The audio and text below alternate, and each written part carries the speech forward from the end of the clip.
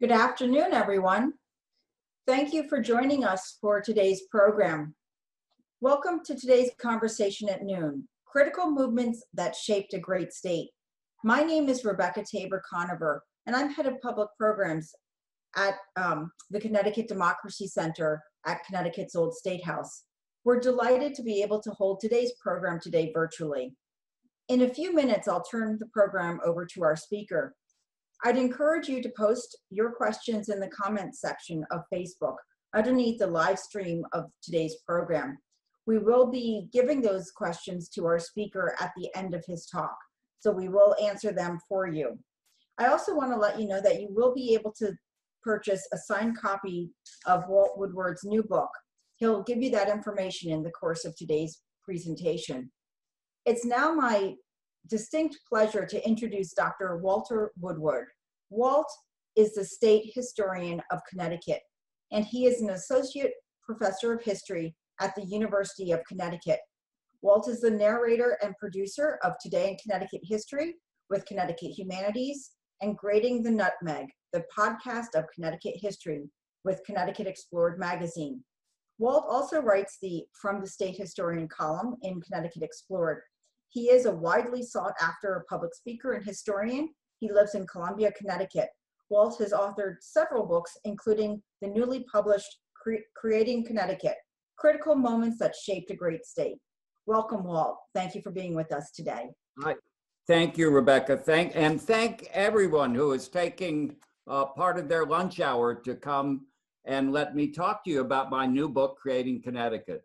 I have to tell you, this is a book I'm really excited about because I wrote it very consciously as both a historian and a public historian. I wanted to write a history that people who aren't academic historians might be interested in and excited about.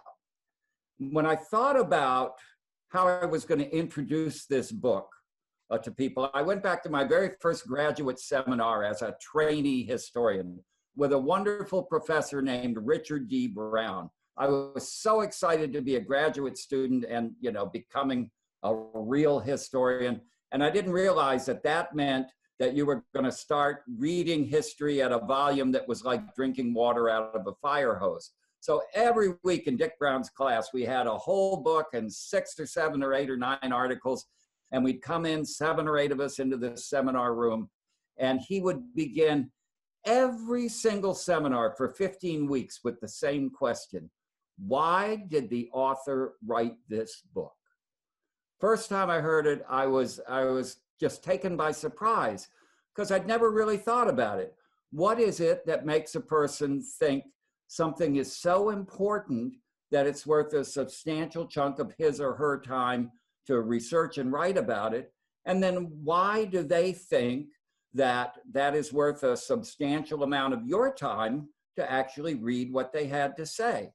So when I thought about introducing my book, I thought, I am going to go back to that seminar, and I will begin. I began my book with an introduction that is something I'm going to read to you from. And I'm going to answer the question for you, as I did in the introduction, why I wrote this book. So with your permission, I'm going to do a little sleight of hand here. I'm going to share my screen. I think I'm going to share my screen. Yes.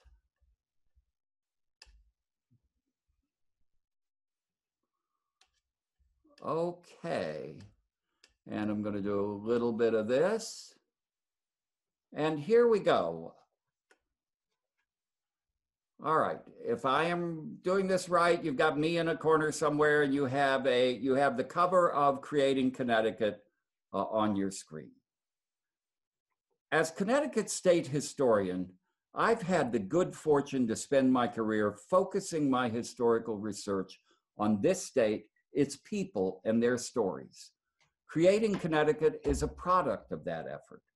It's a collection of 24 stories, 12 shorter, 12 longer, each of which tells us something important about Connecticut's past, something that still, in one way or another, affects our lives as Connecticutans today.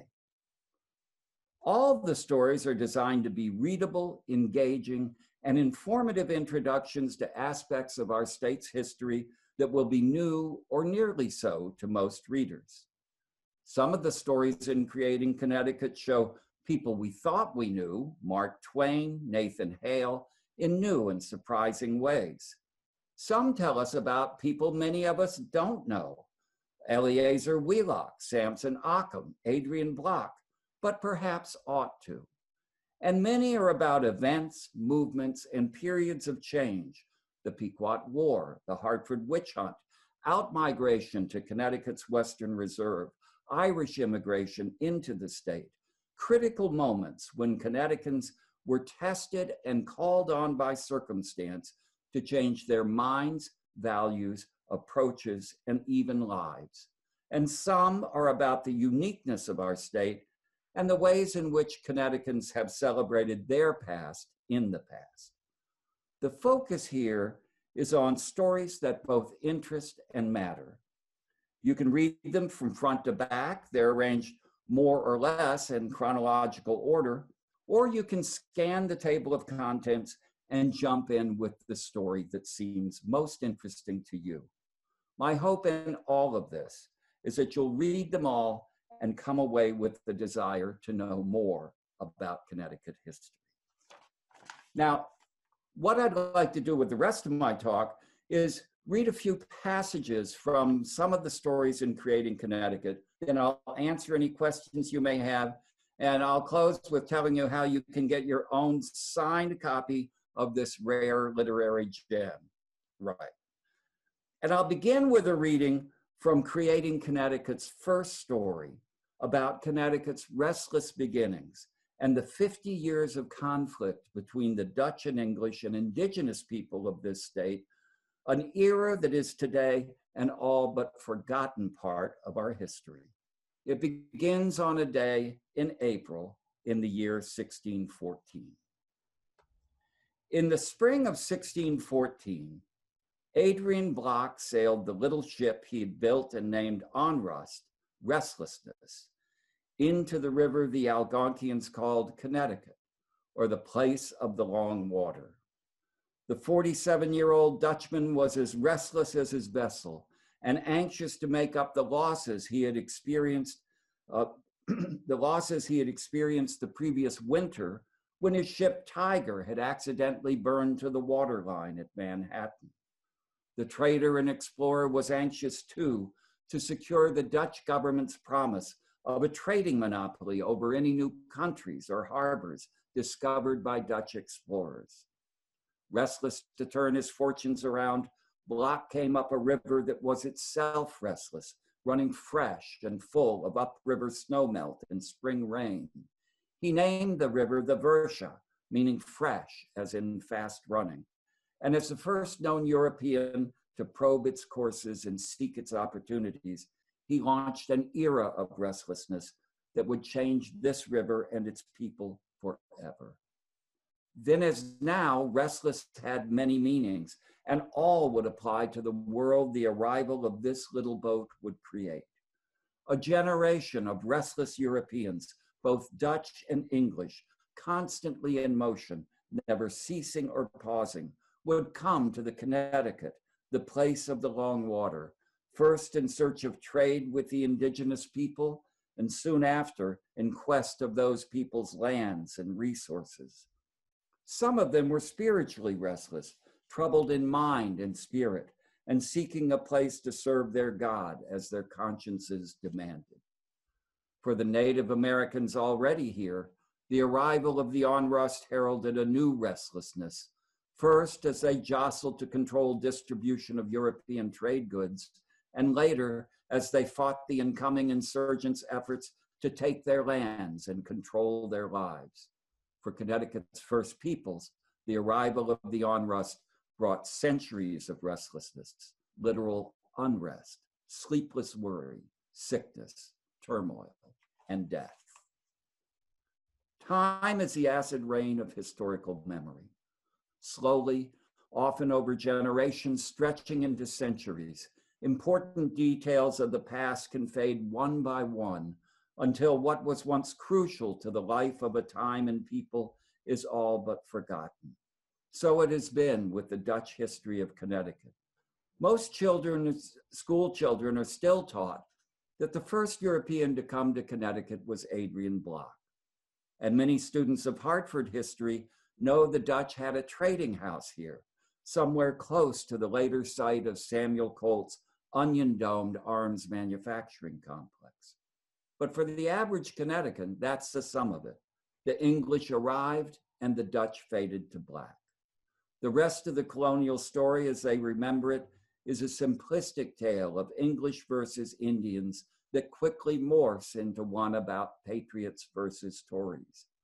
But that's not how it was. For its first 50 years, Connecticut was a restless, seething site of constant competition, pitting nation against nation, tribe against tribe, and colonies against colonies in a Rubik's Cube of combinations that always involved the Dutch. Nothing was done by the English at Connecticut without first calculating the Dutch response in New Netherland or at the States General, the seat of government in The Hague. No English settlement was expanded, no tribal alliance contracted, no trading venture launched without calculating the Dutch reaction. The Dutch-Connecticut story was a deeply conflicted, sometimes harrowing experience. Those who lived in that time knew their lives depended on knowing it in detail. Now, I go on in this chapter to highlight the nearly continuous state of conflict between the various English plantations, Dutch authorities, and the Indian communities, and the shifting alliances that made life this restless and fearful struggle for everyone in Connecticut's first half century. It was a restless era that set the stage for much that came after it, including Connecticut's unique history of witch hunting. In another chapter, I try to answer many of the questions that history raises. Connecticut's record in handling witchcraft cases raises many questions. Some are unique to Connecticut, some apply to all witch hunts. Why, for examples, in the early years of witch hunting, 1647 to 63, was Connecticut New England's fiercest prosecutor of witches? Why did it switch from being the region's greatest witch killer to the colony that ended executions permanently a generation before Salem? Why did people even believe in witchcraft? What exactly did people think witches could do, and why did it scare them? Why were most witches women? And what made someone who had been a neighbor for many years suddenly so dangerous that community safety made executing them mandatory? The answers to that lie not just in New England, but in the Puritan tradition, in the tradition of, whoops, I've lost my place.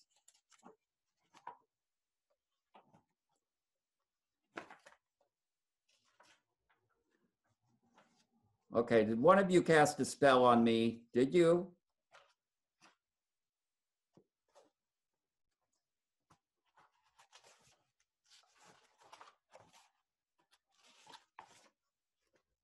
You caught us, Walt. We were doing that. Oh my goodness. Give me a second here. Okay, I am back, and excuse me. All right. What made someone who'd been a neighbor for many years suddenly so dangerous that community safety made executing them mandatory? No more spells now. The answer to those questions began not in Connecticut, but in Europe. And in the chapter, I trace the Renaissance history of witch hunting, explain the magical view of the world that made such hunts possible, and I discuss the English witch hunts that were peaking when the Puritans emigrated to Connecticut.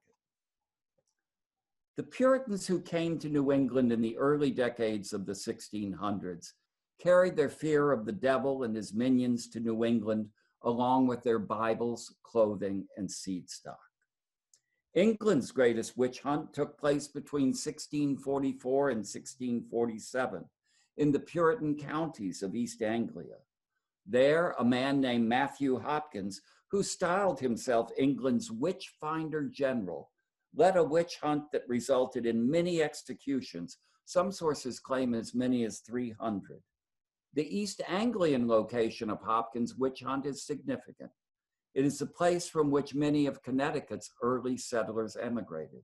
They knew much about, and some had direct connections to, the Hopkins trials. Many must have feared that if the devil was assaulting the English Puritans this furiously in East Anglia, it was only a matter of time until he would find his way to New England. It's not surprising then that New England's first execution for witchcraft took place in 1647, just as the witch hunt in England was winding down. Perhaps the most interesting thing about this first New England witch death is that we wouldn't know anything about it except for two sentences that appeared in two different documents produced 100 miles away from each other and found some 250 years apart. Sometime between March and May of 1647, Massachusetts Governor John Winthrop, whose History Journal of New England is one of our most important historical sources from this period, wrote in that journal the following sentence: one, and he left a blank, of Windsor, arraigned and executed at Hartford for a witch. Winthrop left the blank space intending, no doubt, to add the witch's name once he'd received further information. But for the next 257 years, that's all that was known. Some person who lived in Windsor was tried for witchcraft in Hartford and then executed. What was she charged with? Who conducted the trial? Who testified against her? What was her defense? Where was she hanged? None of this was known. In truth, historians didn't even know whether New England's first convicted witch was a man or a woman. Then in 1904, Annie Elliott Trumbull, daughter of Connecticut's first state librarian, J. Hammond Trumbull, announced that she had come into possession of a little old volume with a worn sheepskin binding that contained the manuscript diary of Matthew Grant, a resident of Windsor from 1635 to 1681. In it, she reported, she had found a Grant-penned entry stating that on May 26, 1647, Alice Young was hanged. Finally, after 2.5 centuries, it was confirmed that New England's first executed witch was, as supposed, a woman, and that her name was Alice Young. That remains most of what is known for certain about her, though historian Richard Ross has recently argued that Alice emigrated to Windsor from London in 1640, which may have put her culturally at odds with her Windsor neighbors, most of whom had emigrated from the English West Country. Those cultural differences made her an outsider, he speculates, which combined with an epidemic of deadly influenza that hit Windsor the year of Young's execution, may have factored in her being singled out for prosecution. The chapter goes on to detail Connecticut's record as early New England's fiercest prosecutor of witchcraft, and how one man, Governor John Winthrop Jr., himself an alchemist and magic practitioner, intervened to bring witch executions in Connecticut to an end. It's a powerful story, I think, with a message as important as any from the better-known Salem trials. I think you'd enjoy it. For the past decade, many Connecticutans, and especially our younger generation, have left our state to seek their fortunes elsewhere. This is truly troublesome, but it's not the first time it's happened. In another chapter, I tell the story of the great outflux of young Connecticutans in the early 1800s, as the dream or necessity of finding a better life took them to a part of Ohio known as the Connecticut Western Reserve. Here are a few passages that talk about their journeys west and their feelings about leaving. Connecticut in the early 19th century, as in the 21st century, was hemorrhaging its young people, the lifeblood of its future, to other, more economically attractive locations. and it had been doing so for a long time. Although they dispersed to sites both far and near, one area in particular proved the most powerful magnet for Connecticut expatriates. This was part of Northeast Ohio, stretching 120 miles from west from the Pennsylvania border, a place many people called New Connecticut, but which was also known and is today still called Connecticut's Western Reserve. This was a part of its original charter territory that Connecticut reserved ownership of when it ceded the remainder of its charter lands to the newly formed United States in 1786. The journey west was both long and hard, between 500 and 650 miles, depending on the route selected and the destination. Road conditions ranged from very bad to deplorable for most of the journey. In heavy rains, roads became mud pits and streams impassable.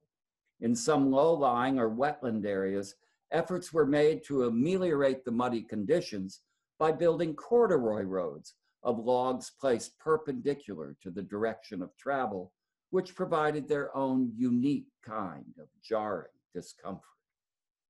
It was an experience no traveler would ever forget. In addition to the considerable physical dangers of traveling bad roads, fording swelled streams and rivers, and climbing and descending high mountain passes, migrants commonly experienced inhospitable treatment at overcrowded and often squalid inns and taverns. They slept fitfully among strangers, ate bad food with rowdy, drunken, and sometimes dangerous fellow migrants, and they fought off both homesickness and fear of the unknown. How did all these migrants feel about pulling up roots and leaving their native state? Some undoubtedly felt a pioneer's excitement at facing a world that was all possibility. Others, perhaps the younger sons not in line to inherit the family farm, seethed with resentment about being forced into exile. Some, it is clear, saw having to leave Connecticut for the West as a sign of shame, a visible symbol that they were the expendable ones. How else can we explain Margaret Van Horn Dwight's comment on day 2 of her journey? The country we pass through till we are beyond New York, I need not describe to you, nor indeed could I, for I am attended by a very unpleasant, though not uncommon companion, one to whom I have bowed in subjection ever since I left you, pride. It has entirely prevented me seeing the country, lest I should be known. And so I suppose it will attend me to the mountains. Then I am sure it will bid me adieu. Hiding in the wagon so she wouldn't be recognized. This is an aspect of outmigration that we rarely encounter or even think about. Once we do, though, it complicates long-standing views of Anglos hot in pursuit of manifest destiny. Surely, Connecticutans left their state with mixed emotions. But even as young Connecticutans were moving out of the state, others were moving in. Connecticut had found its future in harnessing its abundant water power to drive the factories of the Industrial Revolution. And that created an unprecedented need for workers to build a new kind of infrastructure. The Irish in Connecticut chapter covers nearly 350 years of the Irish story here. But today I'd like to present 3 snapshots. One of what it was like for the Irish who arrived in Connecticut in the years just before the potato famine of the mid-1840s. And then what life was like for the children and grandchildren of those migrants 50 years later.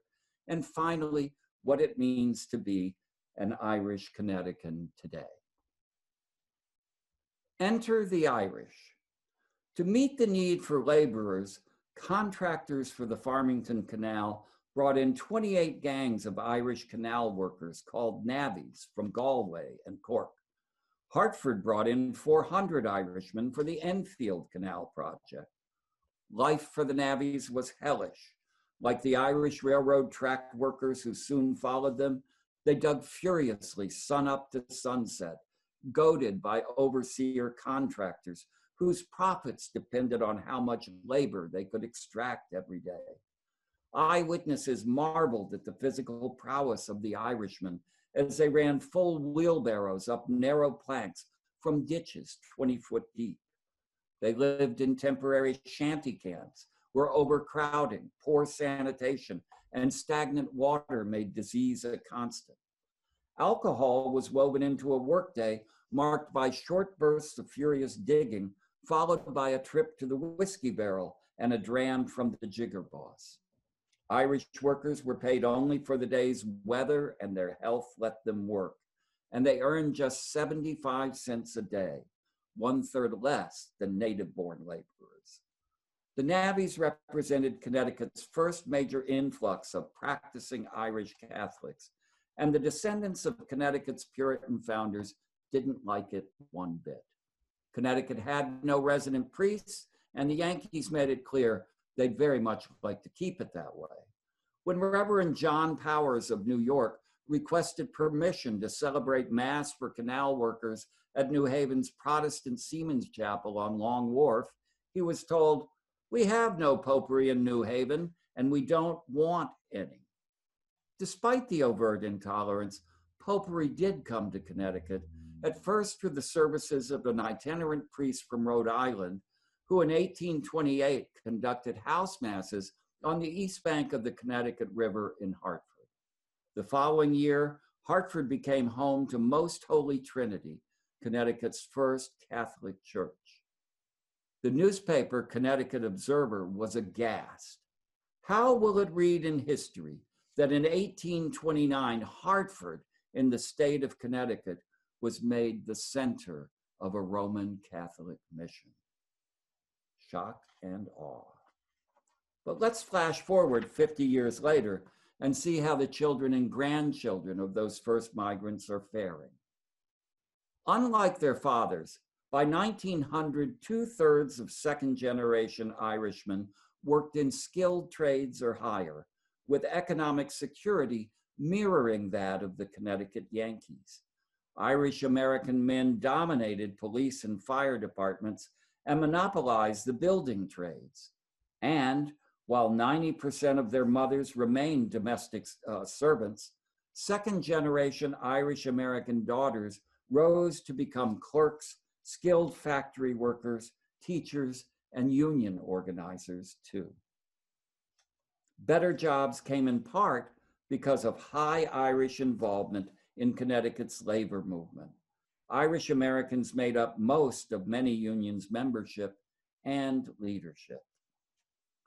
Now let's flash forward to what it is like to be an Irish American today.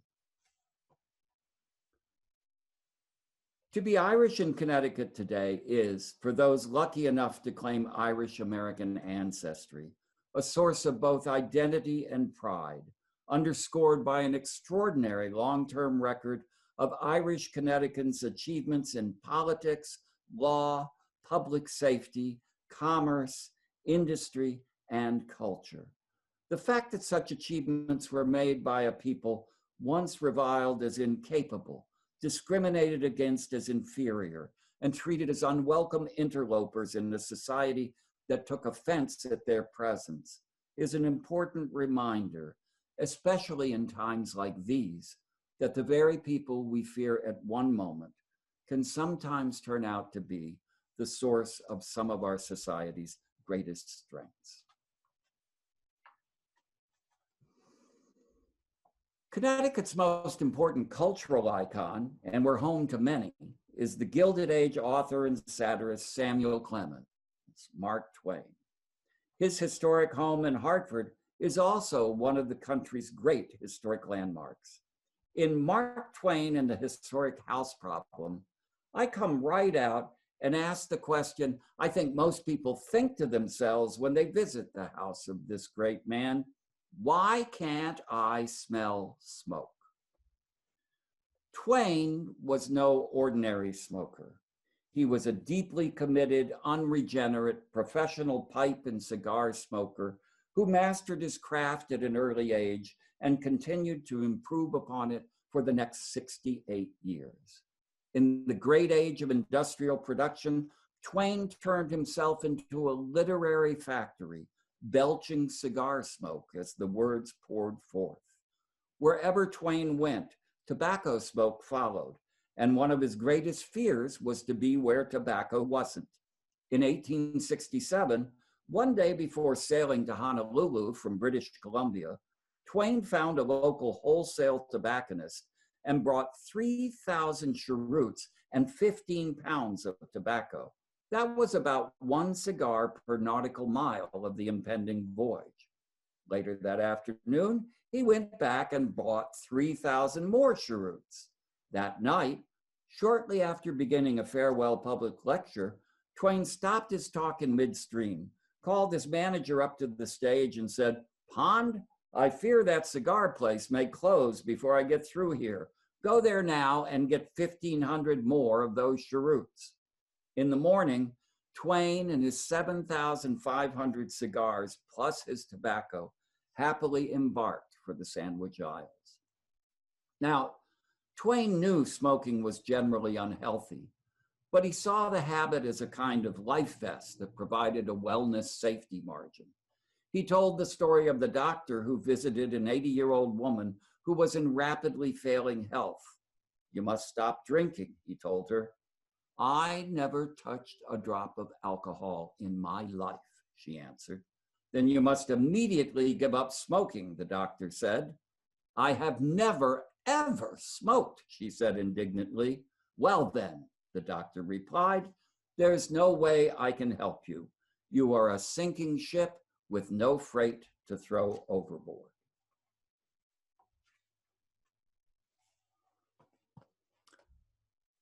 I suspect most people would agree that elections in recent years, at least some of them, have left people on both sides of the political aisle with a bad taste in their mouths. That's why it might be time to revive one of our state's oldest and for centuries most time-honored traditions, the Connecticut election cake. What's an election cake and why is it a Connecticut tradition?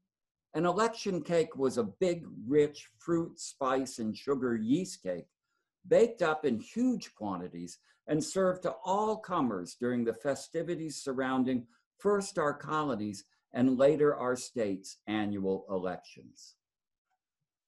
The story of how election cake became a Connecticut tradition goes all the way back to the days of the Puritans. One of the things that made the Puritans so pure was that they didn't believe in the annual round of Catholic and Anglican holidays.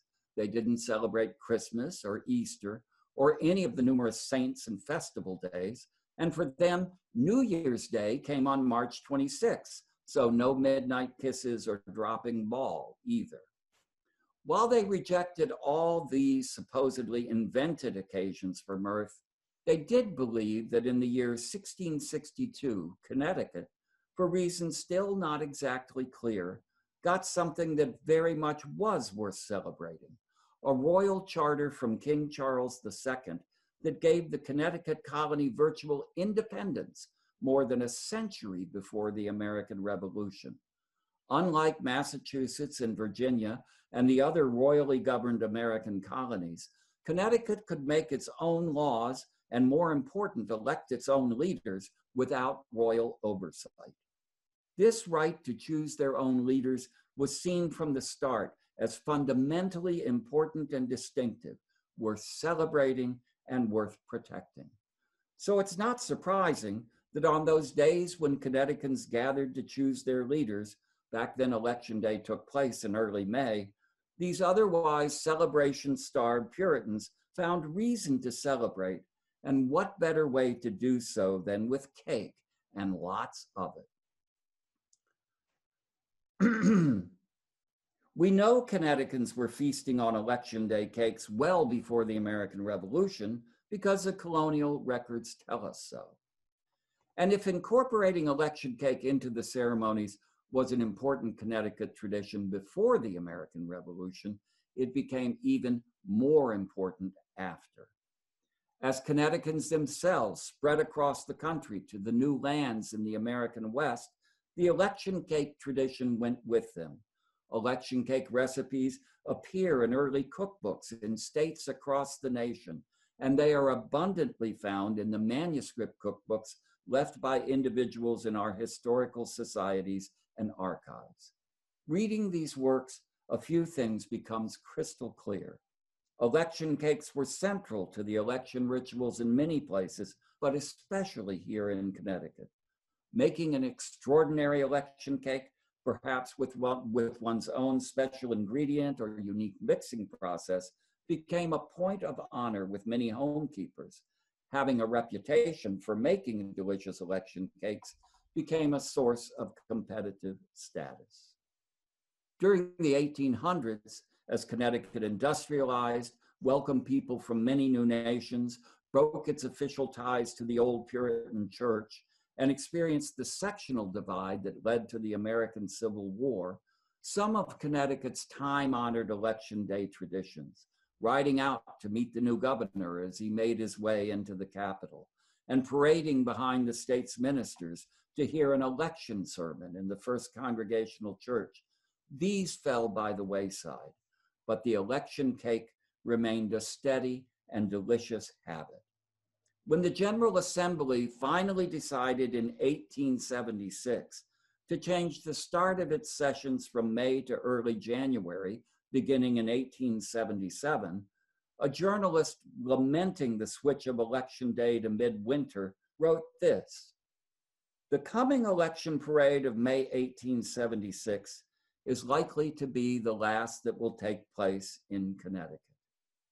Though the sermon has gone out, though the parade is going out, though the whole institution may become an element of the past, one feature of it will always remain, and that is the election cake."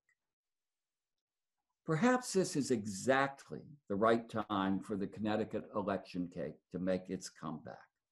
At this moment, when American politics seems so divisive and so bitter, wouldn't it be great if a cohort of culinary Connecticutans, men and women equally this time, joined together to use their ovens to remind people that democracy, the right to choose the people who rule your government, is a sweet privilege indeed. And what better way could there be to celebrate sweet democracy than to bring back the tradition of the Connecticut election cake?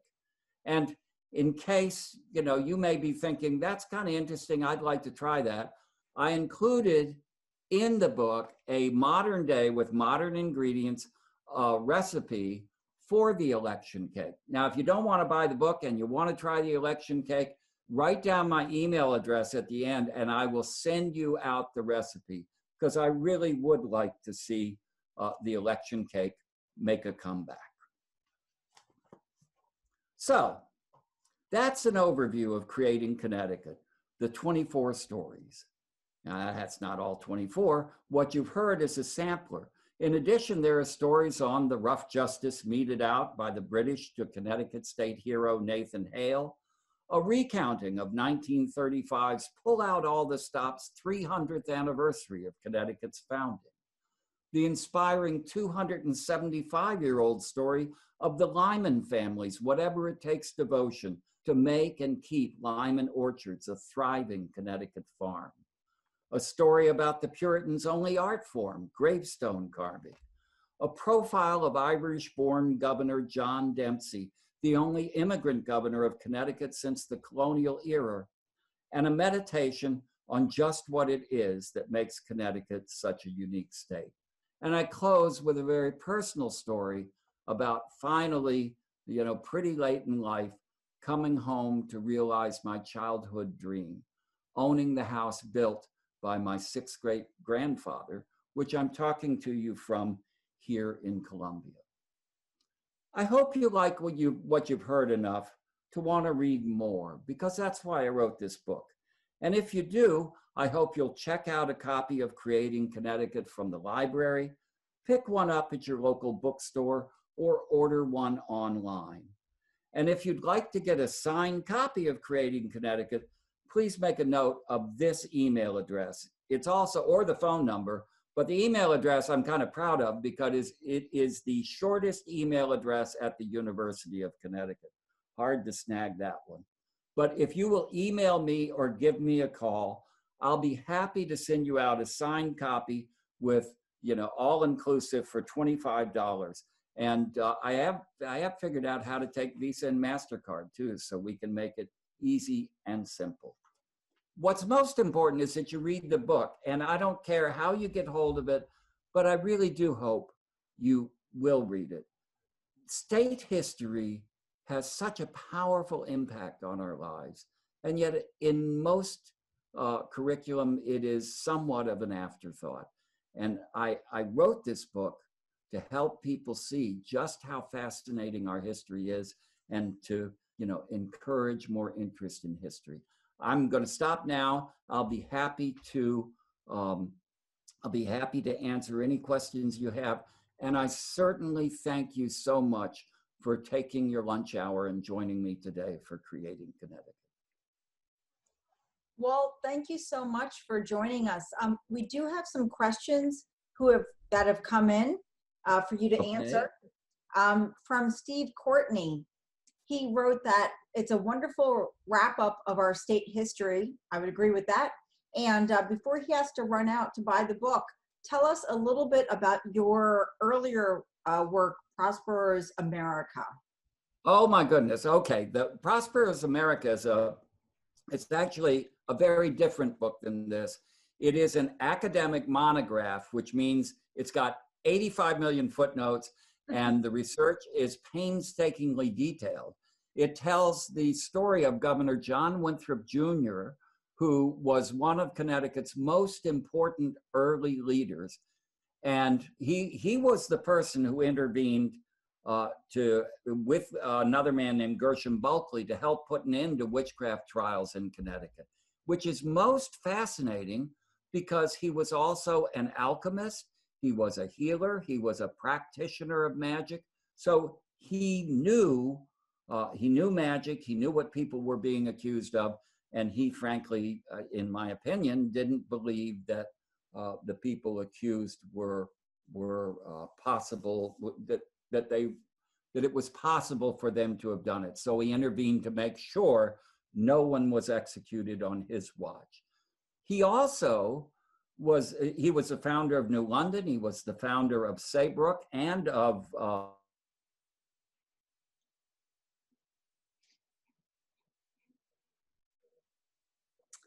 Well, I think we've encountered a little technical difficulty here. We seem to have lost Walt. If everyone can hang on with us for just a moment, we'll see about bringing him back on.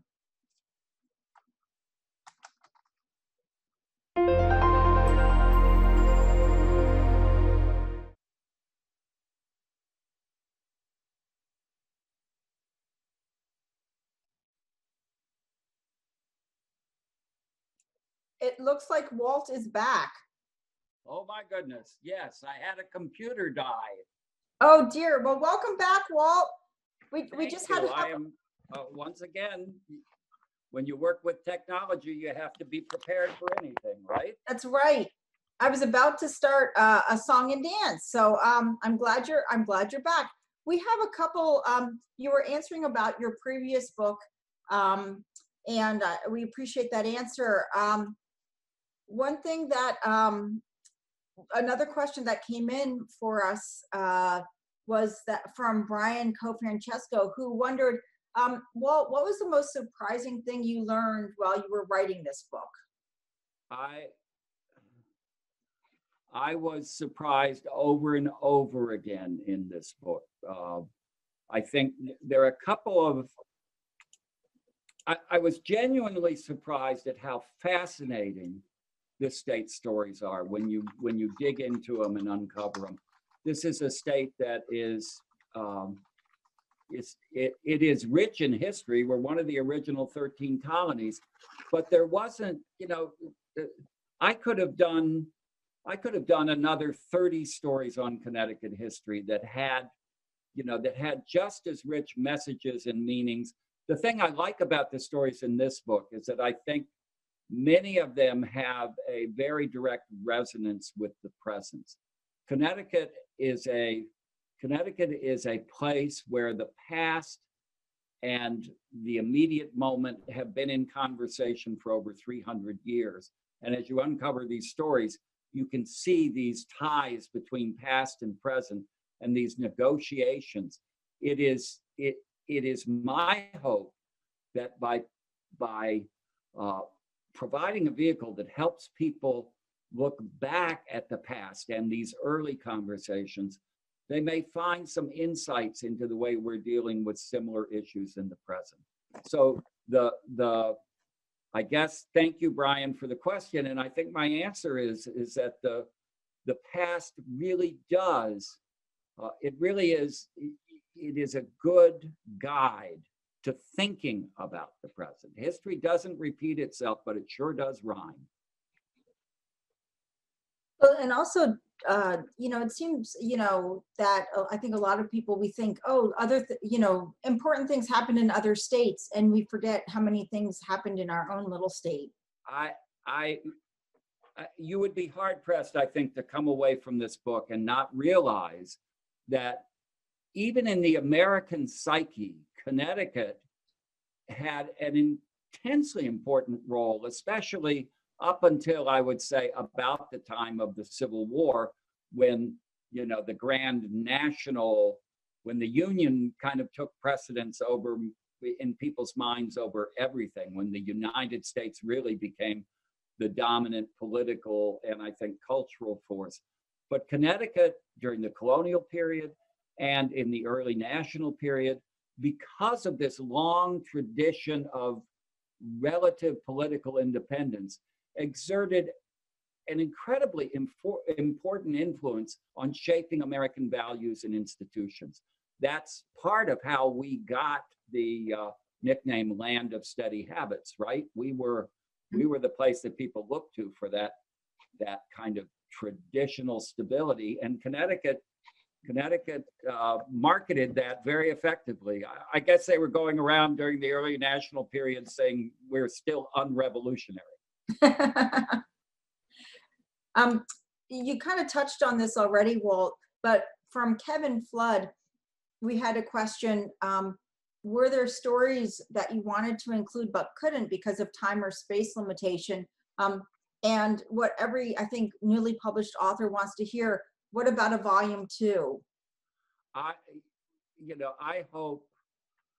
wrote this book very consciously for a public audience. And I hope that I am the state historian. I feel like my remit, my mission is to help people understand how important and relevant their state's history is to their own lives.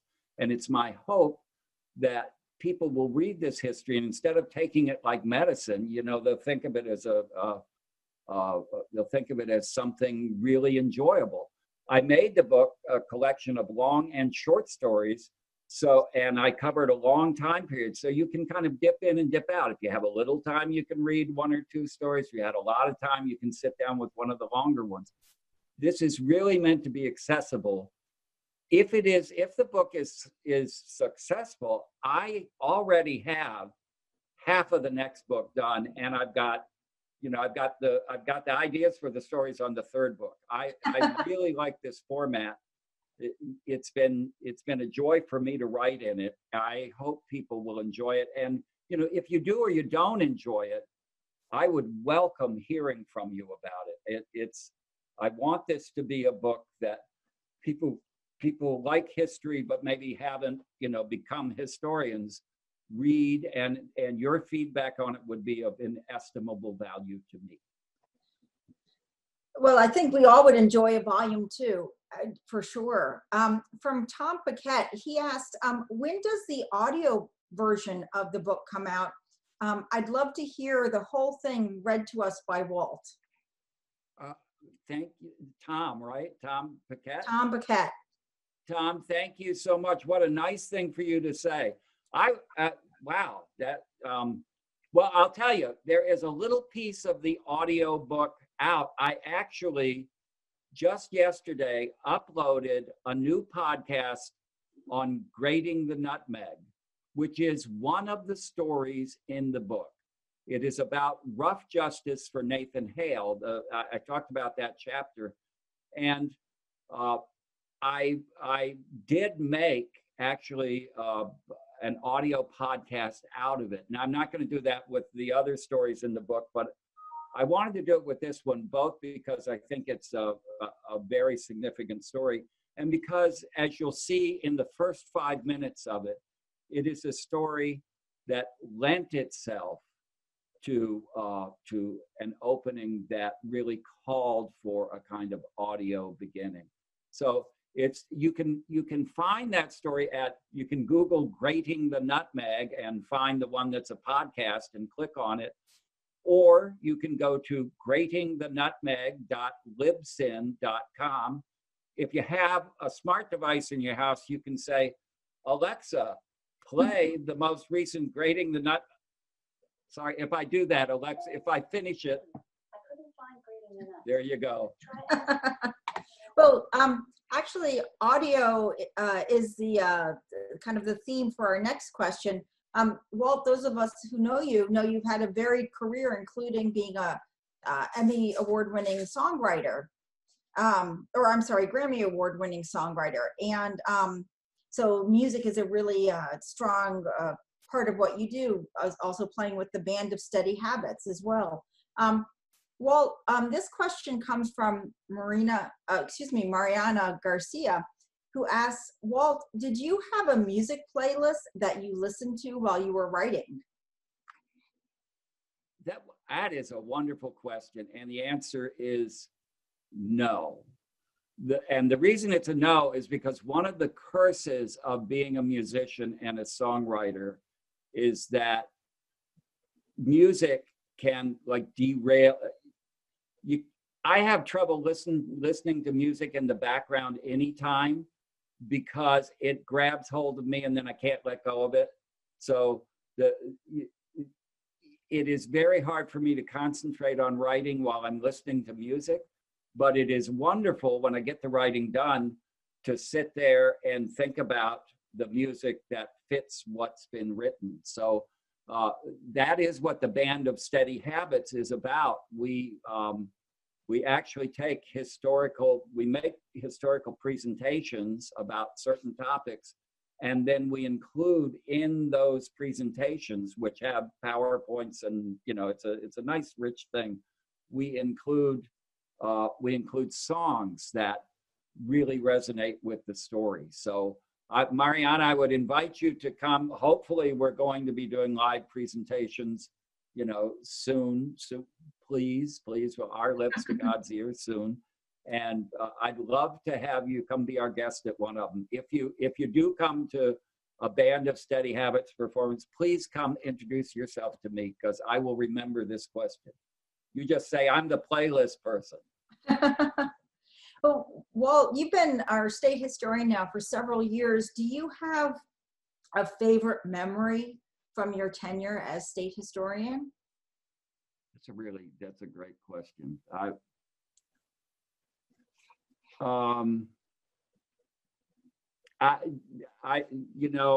I love this job so much. To be the state historian of Connecticut is, in a lot of ways, it's my dream come true. And there is a category of thing that is my greatest memory. It's my greatest pleasure, and this probably will sound cheesy, but it's really true. To be able to talk to people and share the history of this state with the audiences around the state, I've gotten more pleasure out of that than almost anything I can think of. It really is. It's the most satisfying part of my job. The most wonderful single event is the last chapter of my book. It is being able to buy and live in this house that was built by my sixth great-grandfather, that when I was 5 years old, I said, one day I'm going to live in that house. when I was in the music business and making a lot of money, I once tried to buy the house by people who saw my name on it, knew why I wanted it, and raised the price so high I could not buy it or would not buy it. And yet finally this dream deferred became a reality. So I live in a house where generations of my family lived and died, and and I'm the state historian of their place. So pretty wonderful thing. Well, I think that's a great ending spot for us. I don't see that any other questions have come through. Walt, I want to thank you for joining us virtually, and I want to thank all of our audience members for hanging in there with us as we navigated our first virtual program and hit a few little glitches, but thank you for being with us. I want to let people know that on June the 23rd, the Old State House will be hosting our farmers market. And of course, we will be observing all proper protocol on that in terms of social distancing, but that will be taking place on Tuesdays and Fridays. So we hope you'll come out into Hartford, come to the farmers market, get some fresh produce to enjoy and celebrate the start of summer. So thank you so much, Walt. Thank you to all of our audience members for joining us. It was great to have you, and we'll see you soon. Thank you, everyone. I really appreciate having lunch with you. Bye-bye. Bye-bye.